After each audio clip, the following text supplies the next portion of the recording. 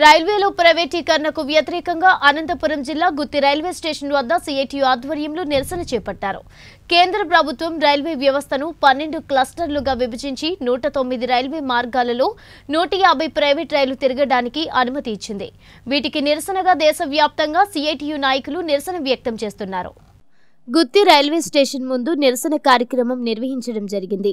ఈ కార్యక్రమం ఉద్దేశించి సిఐటియు రాష్ట్ర నాయకులు ఓబుల కొండారెడ్డి, సిఐటియు పట్టణ నాయకులు రామకృష్ణ, రమేష్ మాట్లాడుతూ దేశ సంపదలో కీలకమైన రైల్వే రంగాన్ని ప్రైవేటీకరణ చేయడం హేయమైన చర్య అని తెలిపారు.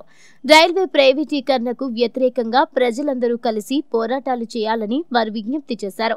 150 సంవత్సరాలుగా అభివృద్ధి చేసుకున్న కోట్లాది రూపాయల విలువైన ప్రజల కార్మికుల కష్టార్జితమైన రైల్వే సంస్థలు విదేశీ స్వదేశీ మిత్రులకు అందివ్వడానికి కేంద్ర ప్రభుత్వం అతివేగంగా ప్రయత్నం చేస్తుందని వారు తెలిపారు.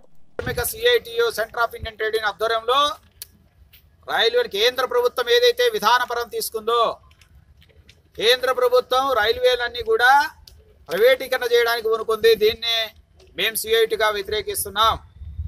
150 రైళ్లను ప్రైవేటుకు అప్పచెప్పేందుకు ప్రయత్నం చేసింది, నిర్ణయం తీసుకుంది. ఈ నిర్ణయాన్ని వెనక్కి తీసుకోవాలని చెప్పేసి కేంద్రంలో ఉన్నటువంటి బీజేపీ ప్రభుత్వాన్ని సిఐటిగా మేము డిమాండ్ చేస్తున్నాం. అదేవిధంగానే ఈరోజు రైల్వేని ప్రైవేటీకరణ చేయడమే కాదు, ప్రభుత్వ రంగ సంస్థలన్నింటినీ కూడా కార్పొరేట్లకు అప్పచెప్పడానికి ఈరోజు 100కి 100 రూపాయలు ఎఫ్డిఐ ఫారిన్ డైరెక్ట్ ఇన్వెస్ట్మెంట్ తీసుకురావడం ద్వారా భారతదేశాన్ని విదేశీ కంపెనీలకు అప్పచెప్పడానికి ఒక నోటితో బీజేపీ తన సంఘ పరివారు కలిసి మాది స్వదేశీ విధానము, మేము స్వదేశీ విధానం అని ఒకవైపు చెప్తూనే ఈరోజు మొత్తం విదేశ కంపెనీలకు అప్పచెప్పడానికి, కార్పొరేట్ కంపెనీలకు అప్పచెప్పడానికి ఈరోజు కేంద్రంలో బీజేపీ ప్రయత్నం చేస్తుంది. రైల్వేని మేము కాపాడుకుంటాం, రైల్వేని ప్రైవేటీకరణ కానీయం, మేము దాన్ని వ్యతిరేకిస్తాం, ప్రజల్లోకి తీసుకొని పోతాం, కార్మికులకు తీసుకొని పోతామని తెలియజేస్తాను. అదేవిధంగానే ఈరోజు ఇక్కడ గుత్తిలో రైల్వే స్టేషన్ ఉంది.